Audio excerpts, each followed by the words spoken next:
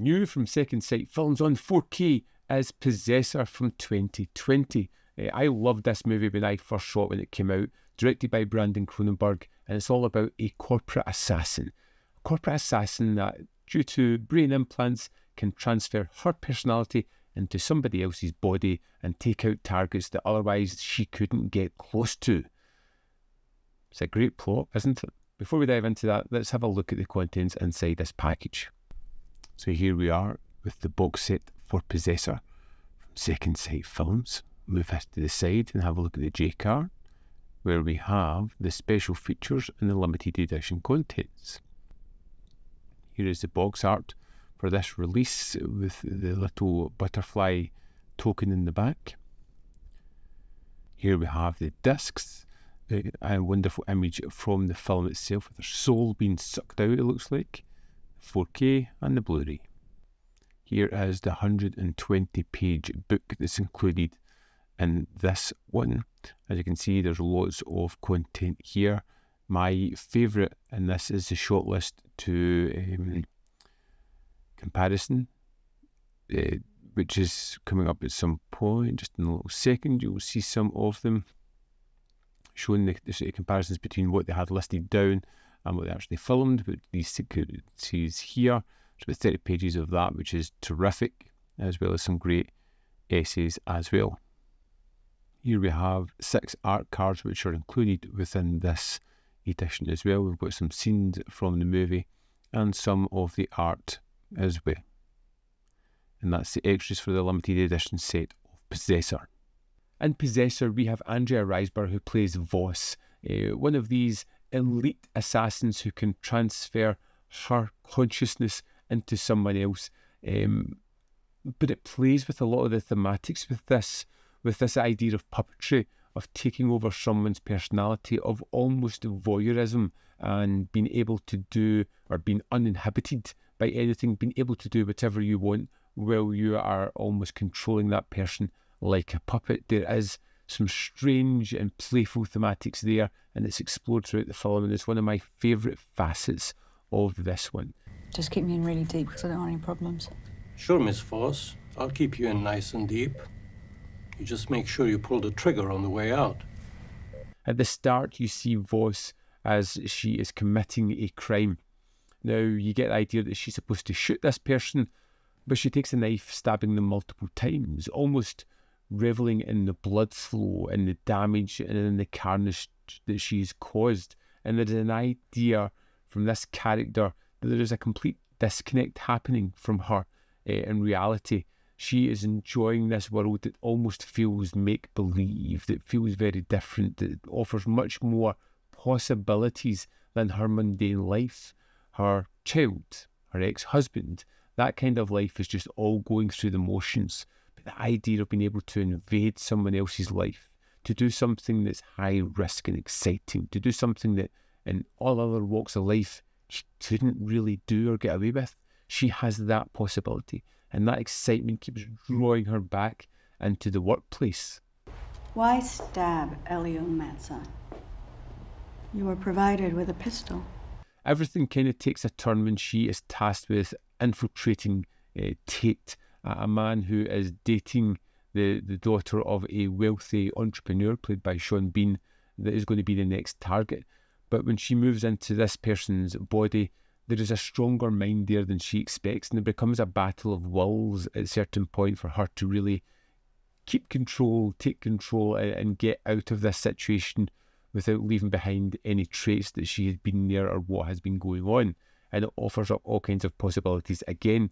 But there are many terrific sequences within Possessor that are just jaw-dropping, that just captivate, that offer wonderful visual motifs, the idea of how they change the consciences, how they push one from her body into the body of the next kind of victim, is wonderfully done with these incredible visuals. And it's a great shorthand just to show you the idea of the consciousness moving from one person to another. I think it's a terrific visual myself, and really gets across that idea.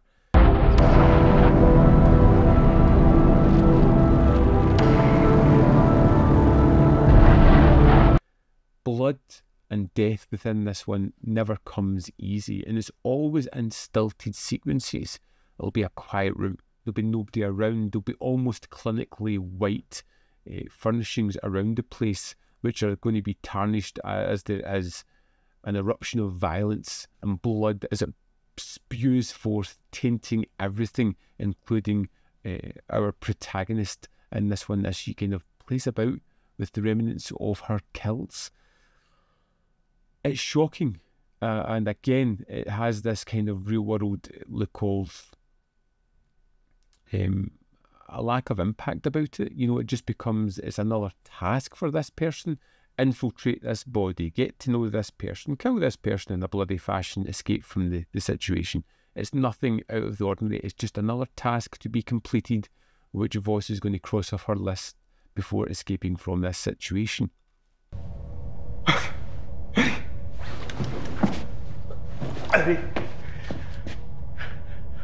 Eddie. Possessor is a wonderfully twisted and fun movie.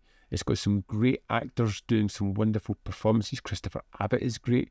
Jennifer Jason Leigh turns up for a small role. You get Sean Bean, who is terrific as well. Andrea Riseborough is absolutely fantastic in the main role of Voss. And you're thrown into this twisted world of voyeurism, of controlling, of losing your mind, of becoming something else, of losing all inhibitions.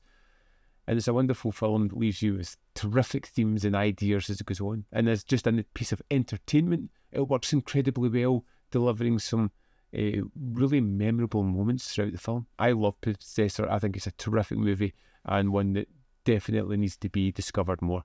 Let's dive into the disc and have a look at some of the extras. Here we are in the disc for Possessor.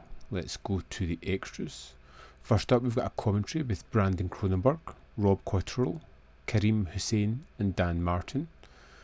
Then we have The Unfamiliar Life, an interview with the writer and director, which is 21 minutes 3 seconds, talking about creating a short film, going through about 30 drafts of the script, trying to get financing in place for this, how it took 8 years between Antiviral and making Possessor.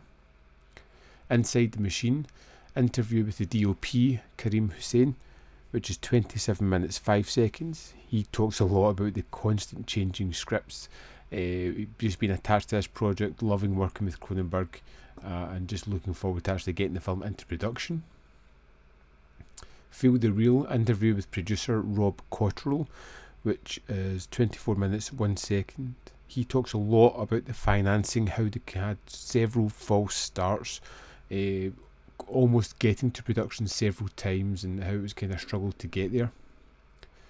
Disassociating from Mind and Body, Zoe Rose Smith on Possessor, which is 24 minutes 18 seconds, and focuses a lot on the two main characters, the kind of parallels in their story.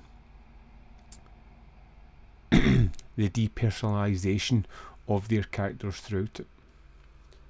Then we have some camera test footage, which is 6 minutes 1 second, just looking at some of the trippy photography that they could possibly use within the film.